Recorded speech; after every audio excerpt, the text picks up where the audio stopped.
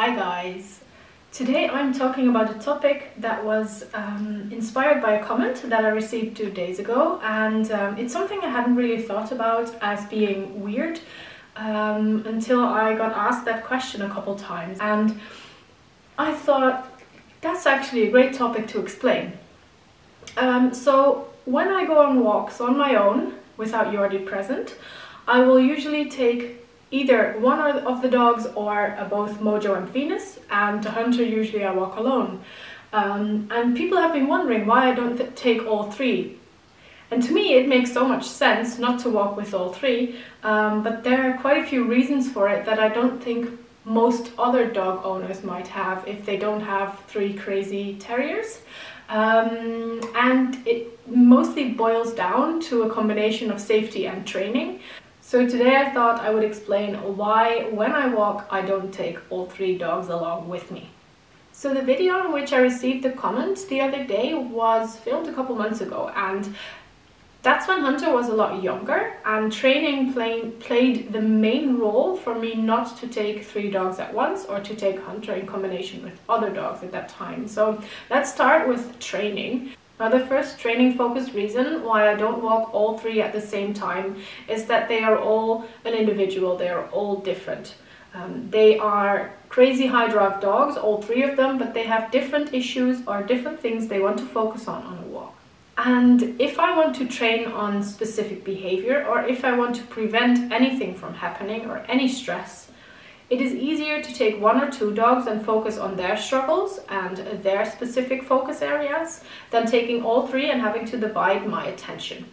It's basically setting myself up for success, because even though I know what all 3 dogs specifically struggle with or are working on, it is not as easy to focus on all 3 individuals at the same time when there are 2 or 3 stimuli around me, like for example a running cat or barking dog and some birds flying by. That happens from time to time, and it's something that all 3 dogs will get enthusiastic about or will have issues with or whatever.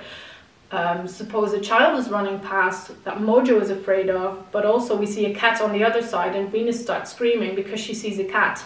I have learned to avoid this now because Venus is already almost 4.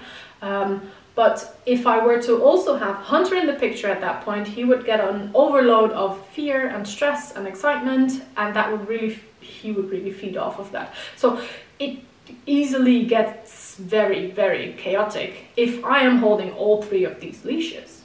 But then I also want to focus on the dog that is still learning a lot. At the time that the video was posted, that this comment was left on, Hunter was quite young still, and at this time, of course, they're still shaping everything, and I thought it wasn't clever to take Venus along on every single walk with him, on my own or together with Jordi, because he would be I would not have the full focus on Hunter if I were to do that alone, but also whatever he sees another dog do, he might copy it. So as we have younger dogs in the household, I usually split most of the walks, and if we do a walk together with a puppy next to us, we will have 1 dog in one hand and a puppy in the other person's hand. Because then you're both independently responsible but also capable of making changes when necessary, crossing the street when necessary. Suppose one dog is pooping but the other dog is afraid of something, or there's something coming in my direction or whatever, the other person can make changes, whereas that would not be possible if I was holding both leashes. Now, Mojo and Venus, of course, Mojo's been with us for 7 years almost, and Venus for 4. And we started off walking both separately and then occasionally going on walks together. And when Venus got older, I finally decided when she was a year or so that I would also walk them on my own. And that was quite possible, that was quite okay. They're quite similar in many ways. It's not ideal though. If you were to have 2 intense dogs, like 2 Malinois or a Malinois and a Border Collie, or a Stafford and a Mallee or whatever, and they are 2 very different individuals, it's not the easiest to walk them together training wise. Keeping everything on track is not as easy.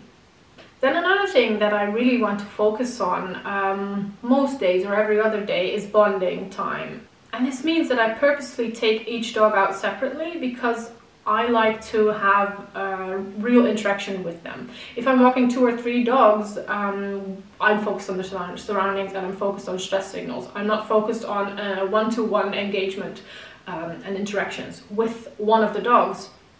But I find that there is such a difference in walking when I take only Mojo, only Venus and only Hunter.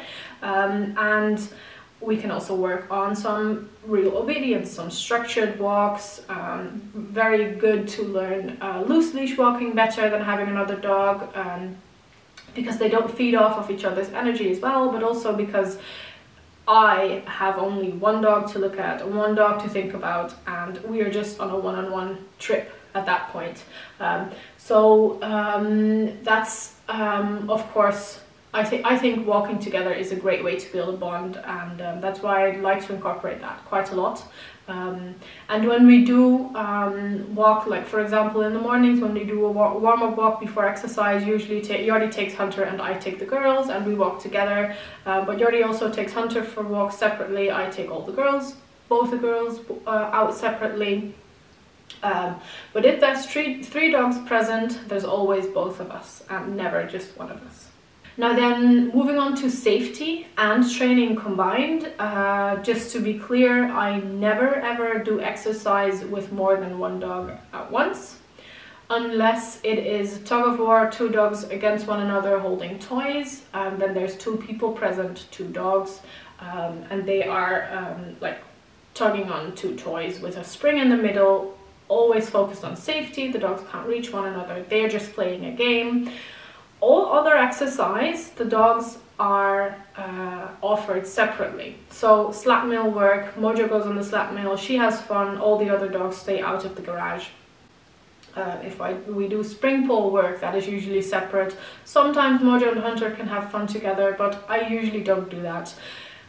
One situation in which I really never do it is like flirt pole, fetch, extreme chasing exercise. I don't want my other dogs around because they are all very high drive dogs and they might start to fight about whatever they are chasing. And to me that's not clever to do, and that's fully safety focused. And I mean, it's not even why I don't take 2 dogs on a walk, it's sports in this case, but yeah, that's why I leave my dogs at home when we do exercise of some sort. Then just one dog gets to join me. But when it comes to walking terriers, or Staffordshire Bull Terriers in particular, of course there's more of a safety issue at hand when it comes to approaching off-leash dogs, and then I mean off-leash dogs approaching us, not us approaching other dogs, of course, and critters that run past. Like I said, that's not just training focused, it's also a safety reason. Around here there's a leash law. I know that, for example, in the UK there is not really a leash law in the country. There's just keep your dog under control or leash it. In the Netherlands that's not the case, dogs have to be leashed, but barely any people oblige by it in the areas where they should, and 80% of the dogs that are off leash don't listen. So yeah, Staffordshire Bull Terrier, I keep saying it in all my sit down videos. Originally they were bred for gameness, and gameness basically means that the dog will keep biting no matter the consequences, even if the consequences mean pain, harm or death. So these are quite strong and spicy dogs, and they are not supposed to touch a person, but they are supposed to bite other small animals and dogs. Now, of course, we could say that we have tried to eliminate that, but these are not show dogs, these are working bred dogs. These were bred for sports, so they were selected for their feisty tendencies, and that means that I have to be responsible. So that means that if I were to walk with 3 dogs and another dog were to approach me, I had no way of defending my dogs or the other dog. If I were to muzzle all 3 and walk them together, still, I would not be able to get another dog off. If I have 2, I feel like I'm less limited in the options that I have. If I have 1, of course, I will just lift them over my head because they're not that heavy. So yeah, safety, both focused on their behavior and other irresponsible dog owners, but also roaming cats that approach us for some reason. That all comes into play when walking high drive intense dogs. These dogs are not for the faint of heart. These dogs are absolutely crazy. I love it, but not everyone does. So to keep the dogs quiet, to keep the dogs calm, to keep them from biting whatever approaches them, it's easier to walk 1 or 2 than 3. That said, they are very well trained. They are not reactive, and they have never been in an incident. But I don't think that I should risk it. I don't think that I should make it more difficult for myself. And I could recommend it to everyone who is considering getting a second or a third dog, that first of all, it will take more time, and your dog will start copying behavior of the other dog that you have already. So be prepared and be open to offer the other new dog solo walks. And with that also comes that if you add a second dog to the family like we did, and a third dog, be aware that it will take away time from the attention that the other dog got. So if you want to give the other dog that was there first the same amount of attention as you did before, I can recommend all those solo walks, because that's kind of some me time, some togetherness with that first dog. And it's very different. You'll experience that. It's very different walking more dogs together than just one. They have been so cooperative today. That's very unique. I switched the sofa around because there's a window behind where it's usually placed, so I can't really film in any other area that has good lighting. And I was like, okay, let me switch the sofa around for filming, and then we can have all dogs in there as well. And they have been so good. It's quite cold in the house, so they're huddling up because of that. Yeah, and so thank you to the person who left that comment. I don't have my phone on me, so I can't find the name. And I know that you said that you are interested to learn more about my dogs.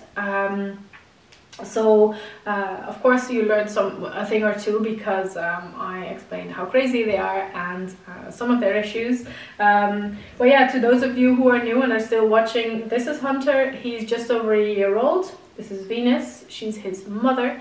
Last year she had a litter for a sports kennel that she came from, and we raised the puppies in our house, and this one stayed because it was born with a cleft lip, and I couldn't say goodbye after weeks of helping him survive. And then this is Mojo. She joined us in January, almost 7 years ago. She will celebrate her 7th birthday next week. Venus will turn 4 in somewhere in January, the 19th, I think, and Hunter turned 1 on September 9th. Hunter used to be super focused on birds as he was a small puppy, and that kind of subdued. Right now he can ignore like crows and magpies from quite up close, but over the past months he has been approached by off-leash dogs unwantedly a couple times, so his excitement towards other dogs when passing is increased. So that's what we are working on with Hunter. Mojo, well, she's 7. I mean, we know her, but we always work on passing children without fear, because when we lived in Amsterdam there were quite some bullies around that kept barking at her when we walked past, and that kept screaming or running after us, or yeah, that's something she didn't like. And Venus then kind of starts protecting her, starts barking, and that kind of riled up Mojo's enthusiasm more. Of course, in that case as well, it would be easier if Jordi was walking one dog, I was walking the other, so we could separate, split ways or whatever, but that wasn't possible because I was walking both, so that had a lot of effect on Mojo. But she is easy to walk with on her own, and she's quite okay walking just with other dogs. She's very easygoing. And Venus, she's most feisty towards small critters, small game and cats. So you cannot see a cat in the same approximate area as Venus without hearing her screams. I don't mind. That's what they were bred for. I knew that that's something we put ourselves into when we bought her, of course, because we already had one. Yeah, these dogs are terriers. They were bred to hunt, to bite, to chase. That's something I knew, but that's something that some people might not know. They're super friendly dogs. They love people, and Venus, I think, is the one that people like the most. She doesn't really jump up onto you, but she does really like the attention. She doesn't really push her body weight against you when asking for attention. Like, she wouldn't ever jump against someone, which is nice. So yeah, overall these dogs are amazing. I really like having this breed. I love how much they love people. I love how much they love being around us as a family. What I wish they didn't want was interactions with everyone and everything. To me, they are too excited whilst, for example, being on the road. That's why when training, the first couple of years, we don't let other people touch them, because it will create an expectation for the future, and that's quite annoying. I have a video on that as well. So yeah, that's how these dogs are, and I might do a video on every dog separately one time so that you can learn about them, because yeah, that should be fun. So yeah, that's it. I hope that you liked it, that it was interesting, and if there's any other questions you have on walking them separately and how I do it, like what gear we use and what I bring on walks, then definitely let me know. Yeah, that's it. So for now, have fun with your dogs this week, and we will see you again on Sunday. I have no clue with what type of a video, but you will see soon enough. Thanks for watching, and we'll see you soon. Goodbye!